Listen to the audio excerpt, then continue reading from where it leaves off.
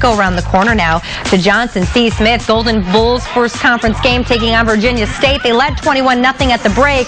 And then Keon Wallace to Matthew Juice, they call him. Matthew Juice Jeffries gets the first down. The guys move the chains again quickly when Wallace fires to Fred Scott. Loses his balance and keeps on rolling. Wallace later showing why they say he has the best arm in the CIAA. Hits Scott again, that time for the score. JCSU goes on to win 28-21. They're now 2-2 overall. The Golden Bulls head to Lincoln U next weekend. Let's take a look at some